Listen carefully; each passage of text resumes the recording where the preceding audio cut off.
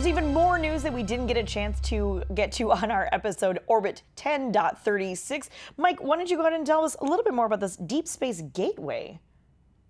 Yeah, as NASA is continuing to formulate the whole Deep Space Gateway proposal, they have signed an agreement with Roscosmos on Wednesday, September 27th, at the International Astronautical Congress in Adelaide, Australia, to cooperate on the Deep Space Gateway and to continue studies and formulating the ideas around it. And this whole joint statement reflects the common vision that both NASA and Roscosmos share.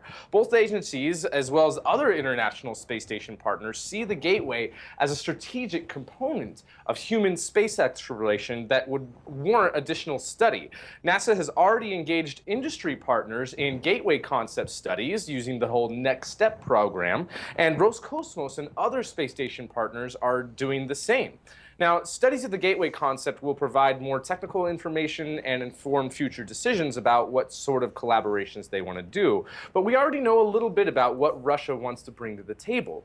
They've been developing an airlock that could be used as, well, rather, they want to use it with a follow-up to the ISS space station, but Russia would now rather contribute that airlock to the Deep Space Gateway. And beyond that, Russia has been working on their own next-generation crew vehicle, now called Federatia, and they would also work on a lunar lander that would operate from the Deep Space Gateway, or at least some sort of lunar space station.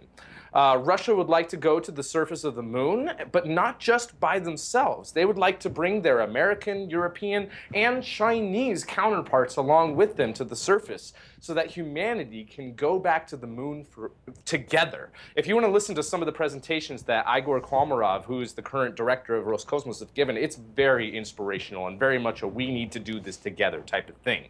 However, if all else fails, Russia has been developing their own concept of a lunar space station that would be able to enable their and China's lunar ambitions. The station would use the airlock as well as the node module and the science and power module that are going to be developed and sent to the International Space Station first, as long as the Nauka module ever finally gets launched to the International Space Station. But one way or another, I'm really excited to see cooperation in this field, and I really want to see the Deep Space Gateway become a reality.